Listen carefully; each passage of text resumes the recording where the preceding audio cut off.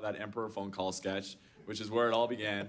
You wrote it. Wait, really? Was that was the first Star Wars sketch you guys ever did on Robot Chicken with Palpatine after the It was Death the Star blew up? second one that we did. The first one was terrible.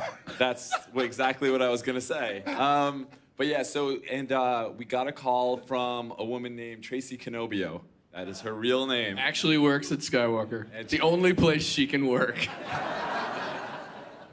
It's amazing. So we owe it all to her, and she calls us up. Seth and I see Lucasfilm on the caller ID. We're like, oh, we're getting sued. I pick up the phone. I'm like, hi, Matt in Seth's office. Can I help you? Pretending to be an assistant. And she's like, my name is Tracy Canobio. And I'm like, all right, who's messing with me right now? And she said George had seen it, showed it at a board meeting, invited us to come up and tour the place. And we went up there, and while I was up there, I'll never forget the pitch. We're sitting with all the heads of the company, just joking around. Jar Jar, Jabba, everybody's there. Everybody. It's crazy. They're all there. And I sit there and I'm like, I was thinking we should do an all Robot Chicken Star Wars episode. And Seth, under the table, grabs my leg as hard as he could and steps on my foot. Like I said, the worst thing I could possibly say. Like, how dare I say this? And the reaction of everyone in the room was like, yeah, we should do that. And then Seth after, he's like, I'm so sorry, man. I didn't mean to do that. It became a pet, a caress, and then his hand moved up his thigh. That happens every night. But yeah, it was a surreal experience. And so George comes in. You're in this beautiful, fancy, room in the big house, and there's Rockwells and things on the wall. And at 10 o'clock, the door goes, and George comes in. I'm kidding, and I'm not even kidding. It's like da da da da da da. And he comes in, sits down, and he's like, "How you guys doing? We're talking, doing this thing." And then at 3 o'clock, I believe, after lunch, is cookie time. And at cookie time, the door goes, and someone just comes in with a cookie tray. It's not just someone, it's George's personal chef.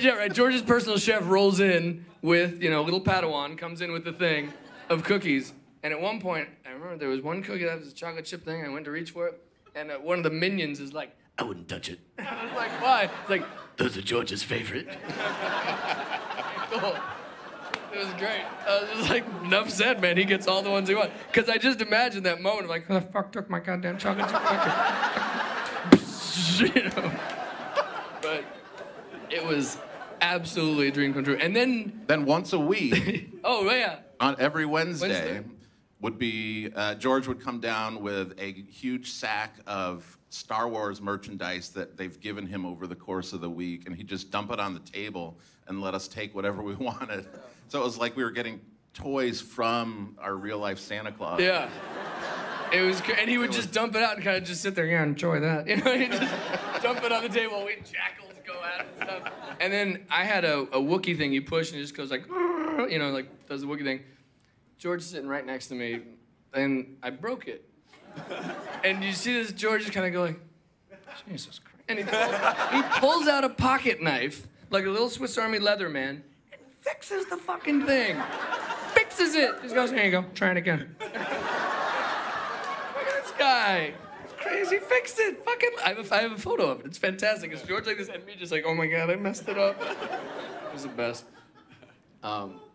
Oh, there was one time, because you keep wanting. I'm sorry, I had to. An infinite amount of stories. Okay, because we were all under NDAs and stuff. I think we still are, but no one's watching. But so George is sitting there. Everyone, you get nervous around George. It's George Lucas. I mean, even we were there for months, a year or so. You still, every time he comes in, you dun, dun, dun, dun, dun, dun. So we're there at lunch. We get to lunchtime, and there's a little cafeteria. It's like the nicest cafeteria on the planet, but you're in this cafeteria line. And George is sitting down, and he's by himself. And I finished first getting my food. And I'm like, little FaceTime with GL, So I go and sit down, and there's nothing to talk about because it's George Lucas, and he does, a lot. And he's not a huge Garfield fan, so I sit down, and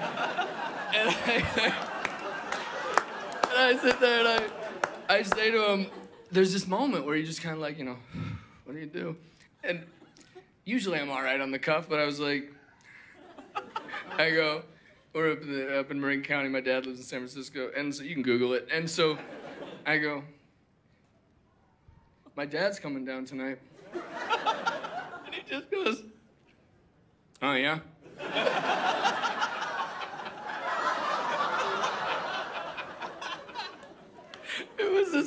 coolest fucking thing ever. Like, I couldn't talk to him about anything. So George Lucas and Michael Keaton. So George Lucas and Michael Keaton don't give a shit about me.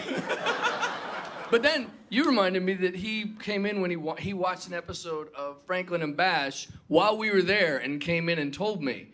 He kind of sat down and he was like, I saw your lawyer show the other night. But didn't say positive or negative. Just kind of left it out there, you know. Thank you, sir. Is this bad or good? I don't care. Yeah, there's so many. Yeah. And then they burned the place down. I don't know what you're talking about. There was a fire at the ranch caused by them. Just saying. And it's not like there's expensive art everywhere. Yeah. Tell him, Matt. No comment. Hey, Tom, tell him about the time you burned down Skywalker Ranch. It was, well, without going into details, the lowest moment of my life.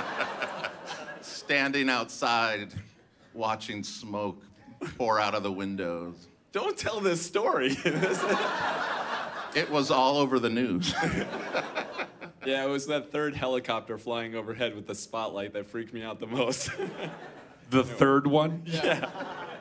So you guys come to my house and try to burn the fucking thing down, huh? Sorry for making all your dreams come true. Sorry for another day when I'm not under NDA.